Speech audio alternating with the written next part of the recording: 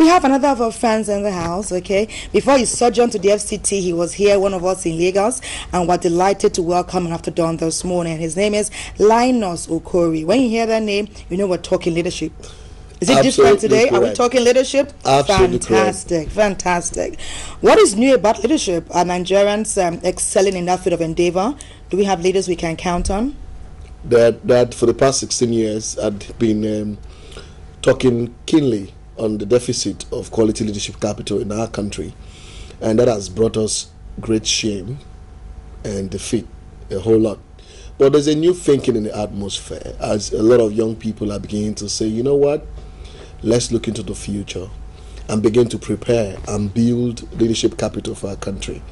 I mean, the greatest responsibility of leadership today will be to reinvent and build the next generation of thoughts around leadership building.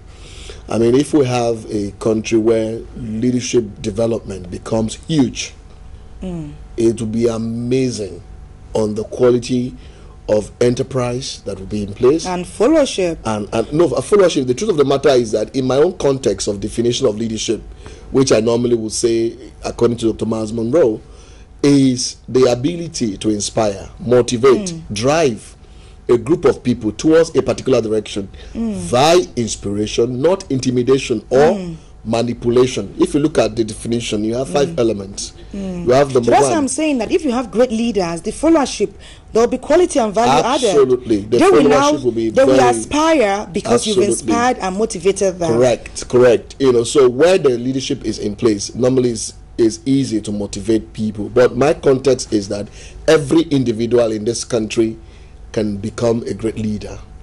From the they family, all have what it takes. Yes, from the family unit to the local unit, wherever you find yourself. You can make a difference. You can count. But the most important thing is the ability to lead yourself first.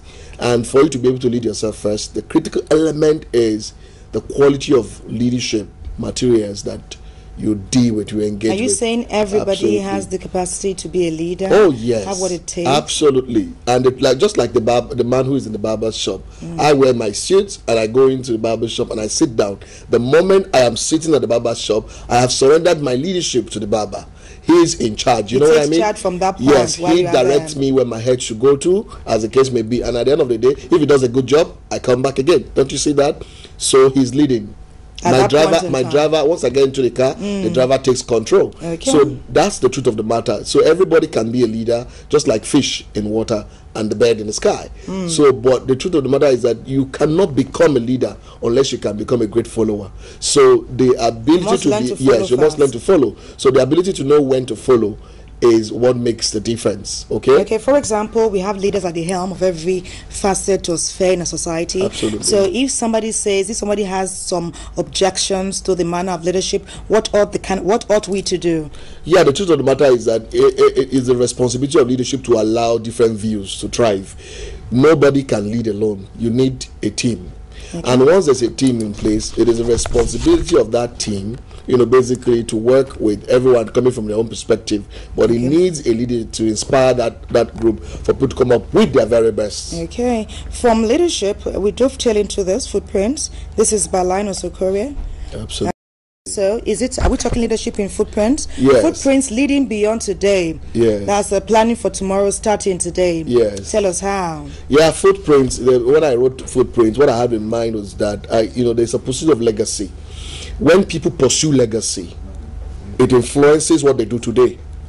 When somebody is interested in a name, what name do I leave behind? If I have an opportunity to be in power, what can I do? Things that will touch the lives of the common people, of Nigerian people. That is leadership. Okay? And in Africa, people have always pursued wealth rather than the pursuit of meaningful contributions to not society. Not always. We have rare cases. The case may be. We have rare cases. I mean, in all over the places, those who make a difference will be those who pursue lasting impact rather than those who pursue quick wealth without wealth. Okay, but tell us, something is happening today. Yes. Tell us what's happening today. Yeah, there's going to be a leadership program today. I'll be premiering this book at the Oriental Hotel. Premiere means launch. We not premiere books. I thought books were to be launched. Yeah, absolutely. It's a launch, but I chose premiere because it's going to be informal.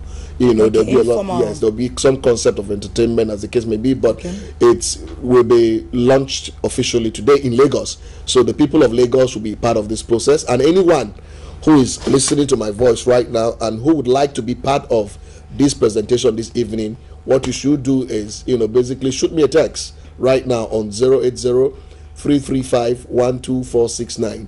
080-335-12469. You have the opportunity, you know, to be selected to be part of those that will share thoughts on leadership. Let us put our hands together and build a nation that we will be proud of, as the case may be.